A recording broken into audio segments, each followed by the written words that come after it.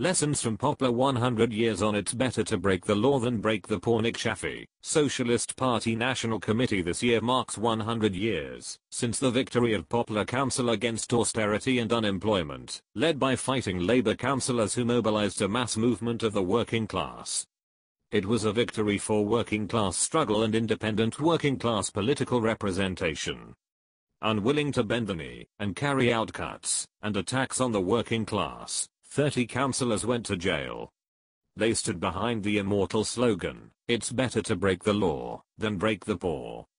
At a time when the working class faces a new crisis, as Johnson and the Tories prepare to end furlough, with attacks on jobs, benefits and public services, with local councils in particular facing a gaping hole in their budgets, what are the lessons of this inspiring struggle for today?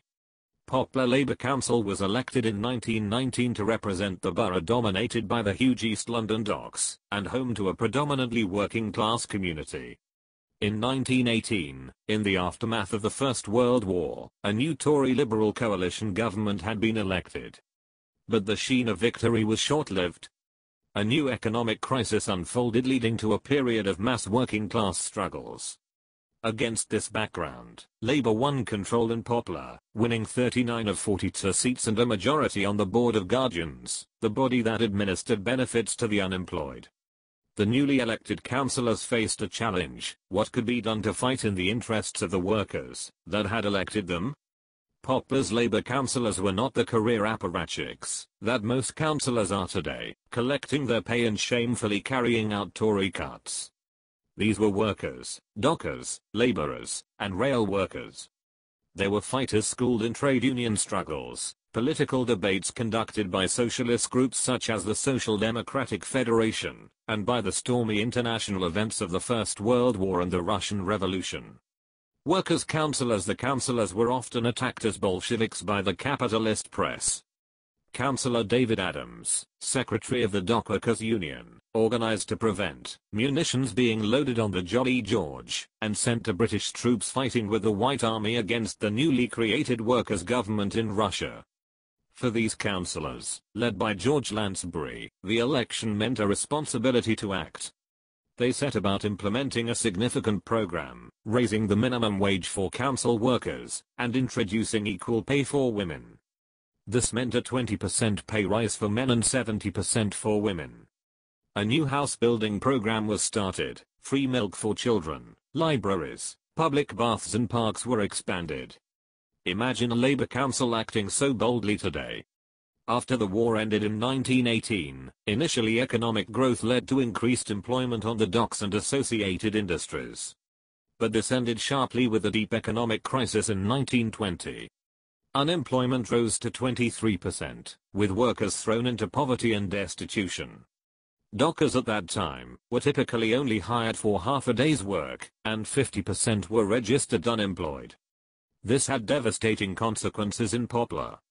Unemployment benefits at the time were administered locally by elected representatives, guardians.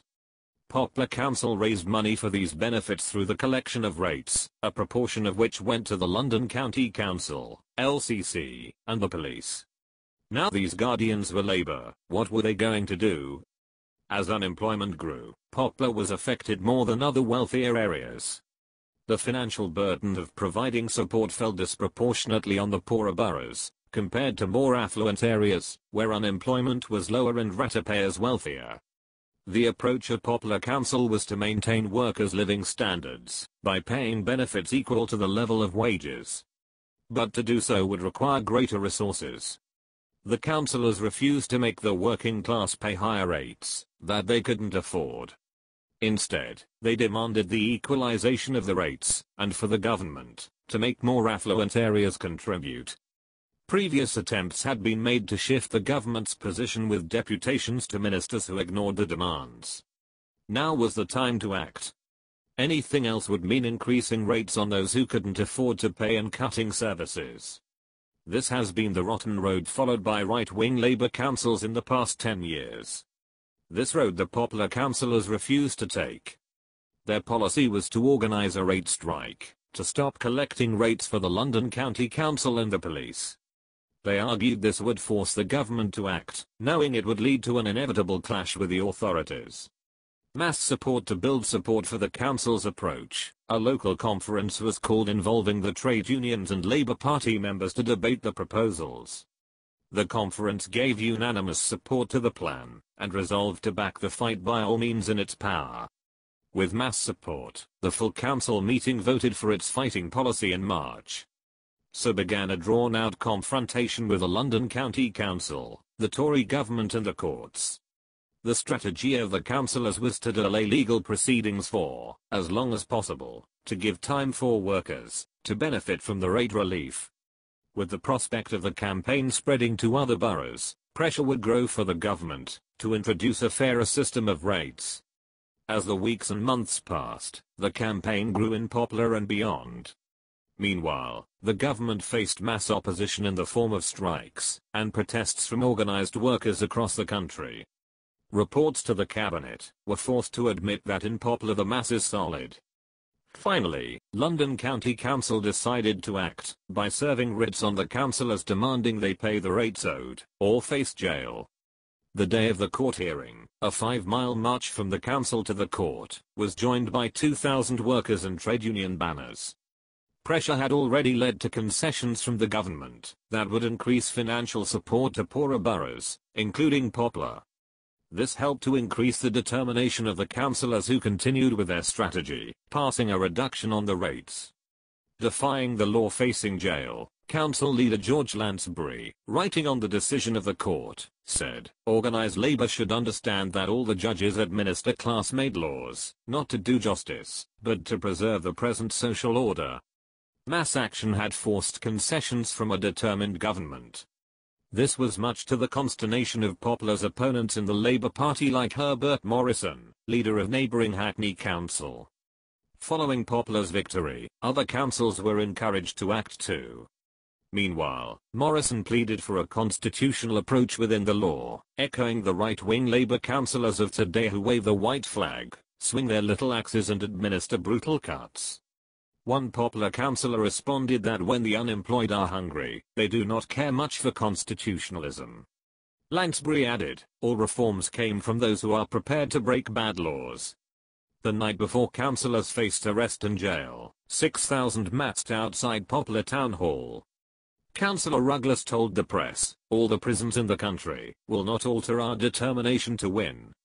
The courageous stand of the jailed councillors, including 5 women, made the fight a national issue. 10,000 marched with the 5 women councillors to Holloway Prison, where Councillor Julius Kerr called for a borough-wide rent strike to be prepared. Elsewhere, Councillor Charlie Sumner was in Cardiff building support at the Trades Union Congress for the fight against unemployment, getting unanimous support for the Poplar stand.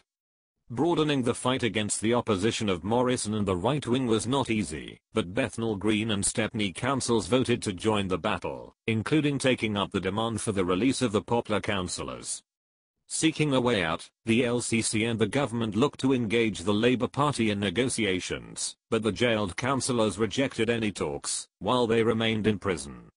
Their slogan, backed up by growing support, was to demand release first, negotiations afterwards. The firmness of their position left the government facing a bleak position, and considering new laws to take over the collection of rates. But they had to take into account the mass opposition they would face in Poplar, where the councillors had issued a call to tenants to declare a rent strike if outside bodies attempted to collect the rates. Thousands had signed up, and committees were set up across the borough. Posters in windows throughout Poplar stated, "We support our borough councillors." After 6 weeks, under intense pressure, the authorities climbed down and released the councillors, who were met with a monster demonstration in Victoria Park.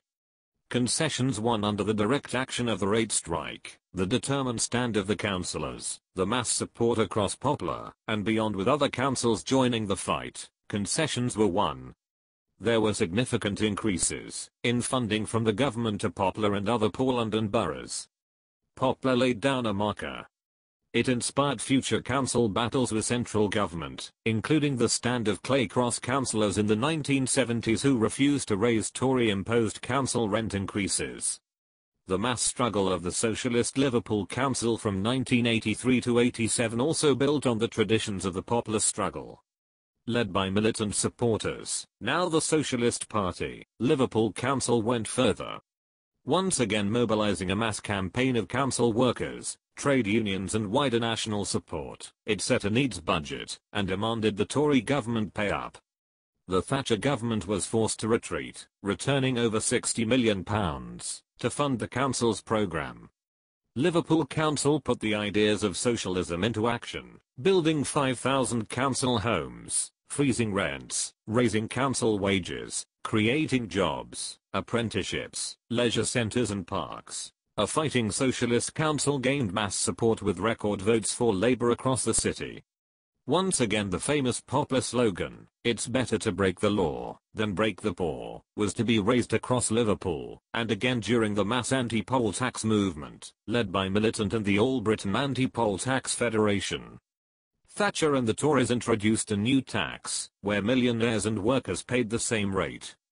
The campaign mobilised at its height 18 million non-payers who defied the courts and prison, to force its abolition and the resignation of Thatcher herself. In the weeks ahead, Britain will enter a new era of struggle as the government plans to end furlough, with the possible loss of 1 million jobs. Families thrown into poverty by the COVID crisis, forced onto universal credit, left for 5 weeks without money, now face a £20 cut in payments.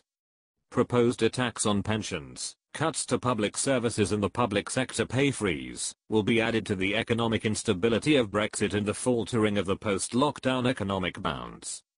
Facing the impact of these cuts, local councils will once again take the axe to jobs and services, provoking renewed opposition from council unions and working class communities unwilling to accept another round of austerity. Labour under Starmer has shown its intent to act in the interests of capitalism, abandoning Corbyn's manifesto for measures to protect the profits of big business. This means making the working class pay. Rebuilding fighting traditions in the period ahead, new fighters will emerge, and the question will be posed more sharply: how is it possible to end and reverse the cuts, and how can councils meet the needs of our impoverished communities? The Socialist Party, as a leading component of the trade unionist and socialist coalition, calls for councils to fight like Poplar and Liverpool. To use their powers, to set no-cuts budgets and build mass support for the restoration of government funding to local authorities. We call for councils to implement rent controls and build affordable council housing. At the same time, we call on the trade unions to organize a conference of those inside and outside the Labour Party prepared to fight, to launch a new workers' party with socialist policies that will offer an alternative to capitalist crisis. The fight of Poplar will inspire a new generation of the possibility and necessity of mass struggle, to build on the traditions of Liverpool and the anti-poll tax army, and to create a new fighting tradition. In the course of that struggle, capitalist crisis will drive many to draw the conclusion of the need for a new socialist society. Reforms won through struggle will be made permanent through the nationalization of the banks and big business under working class control and management. Society's resources can then be used to develop a democratic plan of production, to abolish poverty and insecurity forever.